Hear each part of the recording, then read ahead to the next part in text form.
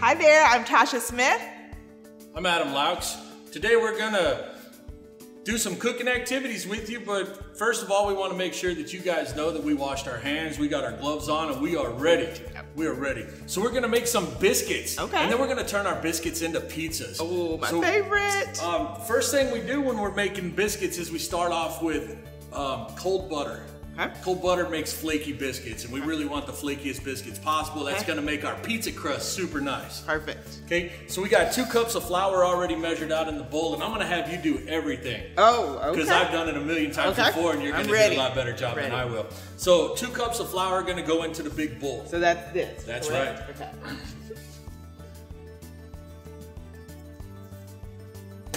Perfect, that was awesome. Now we're gonna use, this is called a pastry blender. It's got multiple lines on there. They're a little bit sharp. If you don't have a pastry blender at home, we have forks. Everybody should have forks. I recommend using the metal ones and not plastic ones because they're gonna break for us. We're gonna take our butter, we're gonna throw it in with our flour. So this is our butter. All of this butter? That is 1/2 a cup of diced up butter, ready to go. If you don't have butter, you can use shortening as well. Either way. And if you're going healthy and friendly and you want to do something that's totally crazy, you can use avocados because they're a fat, they're a creamy fat. Avocado in replace of the butter. Replace the butter. Oh, that's right. It gives a little greenish tint to our biscuits, but if you're trying to cut out all the extra saturated fats in your diet, then avocado is the way to go. Okay. Okay, so now we got our butter in. We're gonna take our forks or our pastry blender, and we're gonna just kind of start mashing it all together. And while she's doing that, the butter's breaking up. They're turning into little bitty flakes of butter, and they're incorporating with the flour all at the same time. I don't know if I'm doing this right. You're doing it. Just keep going. You're doing fine. While she's doing that, I'm gonna go ahead and add 1/2 a teaspoon of salt and 1 tablespoon of baking powder. Make sure you use baking powder here, not baking soda, because the baking soda will leave an odd flavor in your biscuits. We put these off to the side. You obviously need to help. Is that what you No, I was just gonna show how to use the forks at the same time. Okay. You take your forks, and I use 2 forks, or you can just use 1 fork. And you're gonna just kind of mush the butter in. You really want to avoid all the contact with your fingers in the butter because you want it to stay nice and cold and not melt. If it melts, you're gonna get a real sticky biscuit. So if you have 1 fork, or if you have 2 forks, it makes it a little bit quicker. But you keep doing the same thing that you were doing. Okay. We're working the butter into where there's really small, like half the size of a pea. You don't want big chunks of butter because you don't want that in your pizza crust. So we're just about there. And switch tools with you. Okay. Here, you scrape all your goodness off of the pastry blender. Is that fine? That's perfect. Okay. That's perfect. Now, what you want to do inside your bowl is make a little well, like a little volcano. So pile all your flour up in the center. You can use and then I use my fingers and I make just a little bitty well. That good? Yep, that's beautiful. They need to poke the hole for the volcano. Maybe a little larger. And that's where you're gonna add your milk. You can use whole milk, half and half. The kind of milk you use doesn't really matter. If you don't have any milk, or if you have a dairy allergy, you could use water as well. So now we're gonna start stirring that all together. Start in the center and work your way out. Am I using this? Just kind of, fold it all together. So it's gonna be kind of dry and crumbly at first. You just gotta keep folding it together. You don't wanna automatically add in a whole bunch of liquids to it because then your dough is gonna fall apart. Okay, I'm gonna add a little liquid. Not much. Okay, I think you're gonna have to jump in there with your hands and start balling it together. That's okay. It's all going on the table in a minute. So I'm balling it together. Yep. Let's go. Dry and crumbly still. That's like all the biscuits. What did I do wrong? Well, let me see. Drop it in there. You didn't do anything wrong. Oh, okay. You're being too gentle. Oh, okay.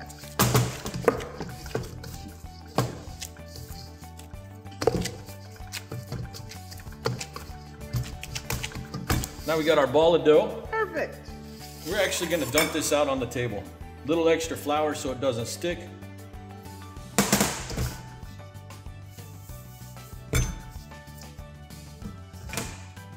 Use one of those. Good to go. So you want to roll it out till it's about a ½ inch thick. So you got to roll it, not really smush it. Let's try that again. Oops.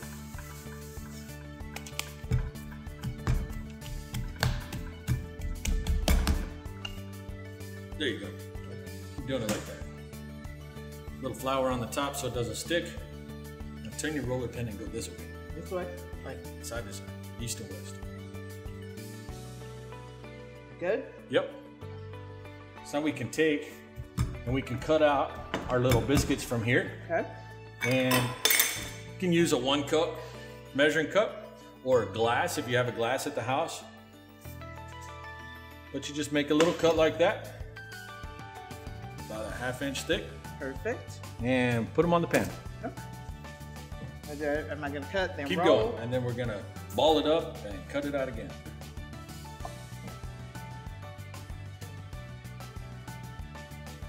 So you're gonna be making biscuits for breakfast Saturday? Yep. I'm gonna be right on. Gonna ball it up. Uh-oh. And doesn't have to be perfectly smooth. Just ball it enough so it sticks together.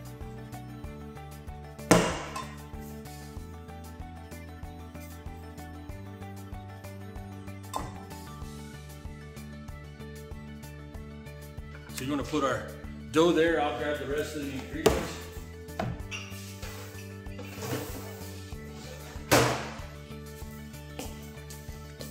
So we got some onions, some bell peppers, of course mozzarella cheese, It smells amazing. Parmesan cheese for garnish, pepperoni of course. There's some extra bell peppers in case we need more, some garlic.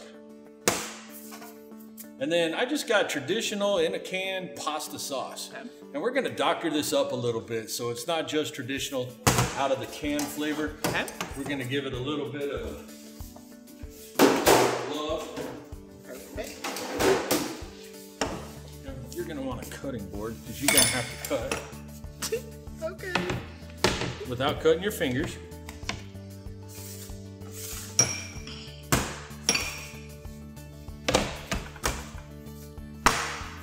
So to get to this point, I want to show you how to cut a bell pepper. Okay. And I got 1 bell pepper here, and you know, it's not a giant bell pepper, but Okay. we're gonna take our bell pepper, and I always start here at the top, and I just make 1 slice straight down like that. Okay. So then you're gonna end up with 4 pieces that look about like that. No fingers. So am I still cutting right here? No, you wanna turn it. There you go, turn it 90 degrees. Throw some math in there. Beautiful.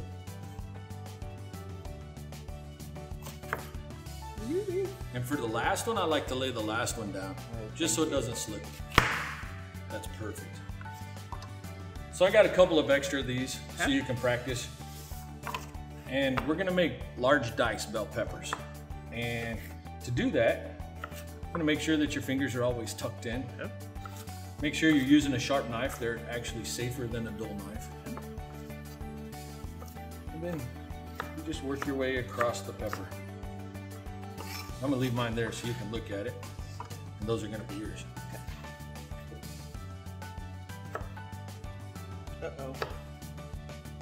You feel comfortable using a knife like that? Why am I using it wrong? You are. Oh. So if you take the knife and you pinch it here Okay. and wrap your fingers around it here, so you can see I have total control of that Okay. knife. Okay. You're holding it like this and you're gonna get a little wobble out of your That's knife. not So good. if you pull up on the knife like that, you don't have any wobble. It becomes an extension of your arm. Okay. So I want you to try it like that while you make these large dice.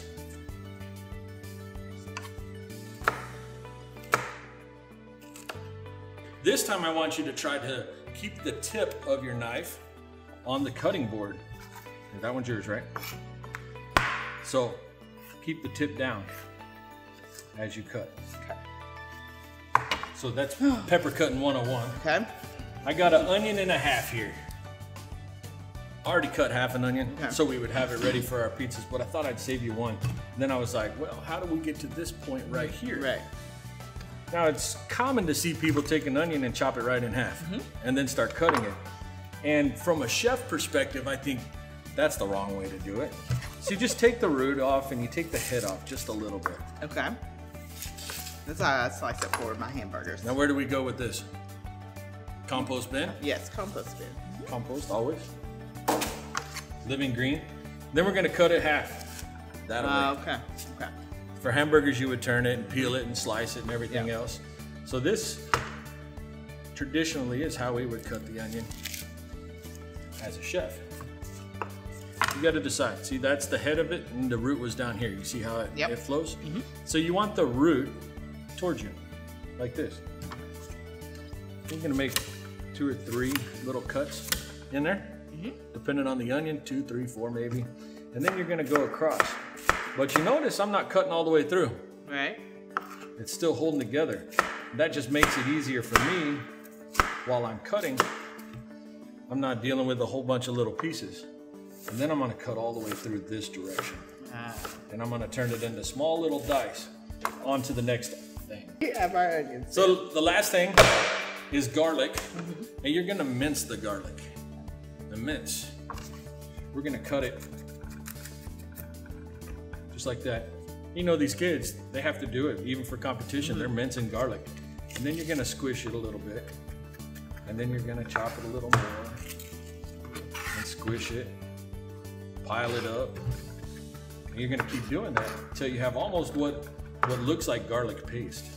So we're gonna keep doing that until we got a nice pile, because I like garlic on my pizza. Do you like garlic? I love garlic.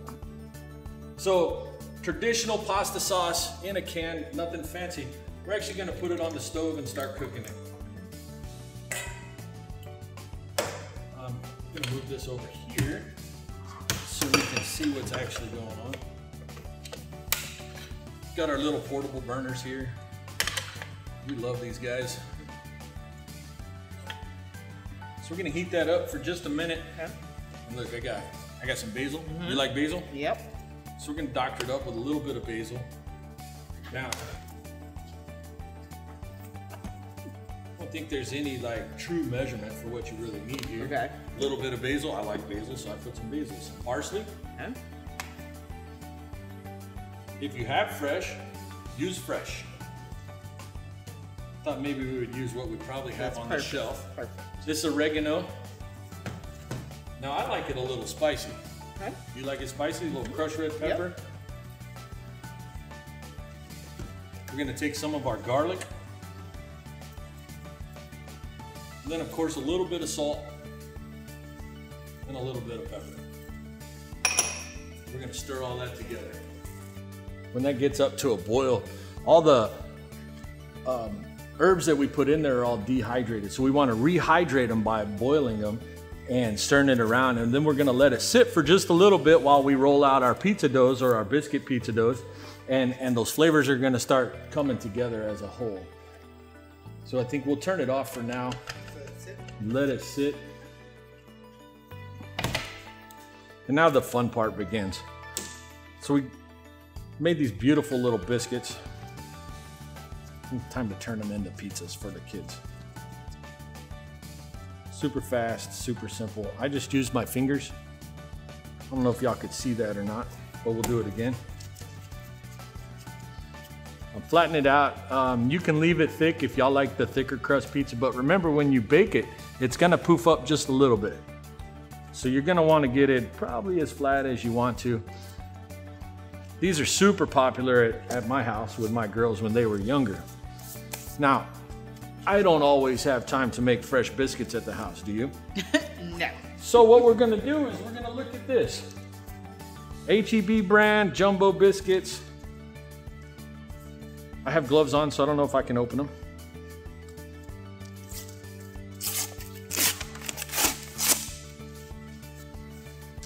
Wait for the pop. Did you jump? So we can do essentially the same thing with these biscuits. We're gonna flatten them out. And this is where you cut your prep time in half. You don't have to, now you don't have to make biscuits. Okay, now we have a little bit of time for our marinara sauce to kind of hang out.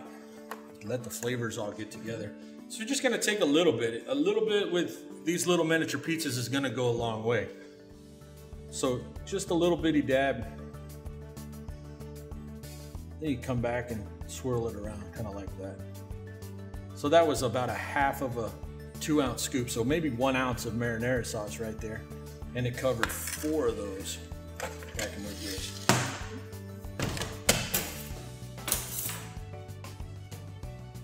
Oh, that was too much. It's okay. We'll call that one the Chicago style. Extra saucy.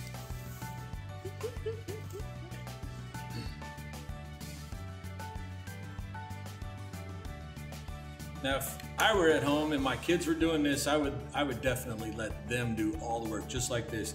They would have to switch between sauce and cheese and share, and then, you know, it usually turns into a big old sibling argument about what happened. It's beautiful. Now, I usually go in with just a little bit of cheese. Now, I love cheese, and so everything I make usually has too much cheese on there. But like I said, it's up to you. A couple of pepperonis. These are thick cut pepperonis. Now, what's neat about them is when they cook, they should actually make a little bitty cup. And all the juice from the pepperoni, the grease and the fat should catch in that little cup. And so when you bite into it, you're gonna get all those awesome pepperoni flavors. Perfect. Beautiful. Anything else we need to add? I don't think so. Okay, so we're gonna put these in the oven. They're gonna take about 8 to 10 minutes to cook. Okay. All right, here we are. We got our pizzas out of the oven. Now remember, they spent about 10 minutes in there sitting at 350 degrees. And we do have a convection oven, so the air swirls around in the oven a little bit better. For a conventional oven, I might raise the temperature up to about 375 and put them in there and just let them go. Now remember I told you about the pepperonis? You see how they did a little cup? And they got all the flavor of that pepperoni in there. So now is the time. See if our hard work was great. This one here is a canned biscuit, and this is one of our biscuits. Okay. Or vice versa. Can you tell? Yeah, this looks like one of ours. Okay, one of ours, and that's a can. Yeah. Well, if you can't tell the difference, then I guess we did our job right. This was a look fluffier for whatever reason. Mmm. So you're gonna have to sample both here.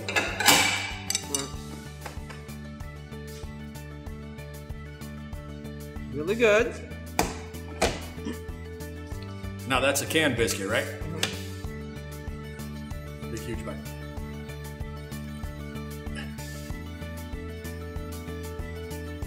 It was good, but I think I like our biscuits Homemade better? Homemade's always better. They add stuff to the canned biscuits to make them shelf stable so they last longer in our refrigerator, stuff like that. Some of those chemically flavors that I can taste that some people can't taste.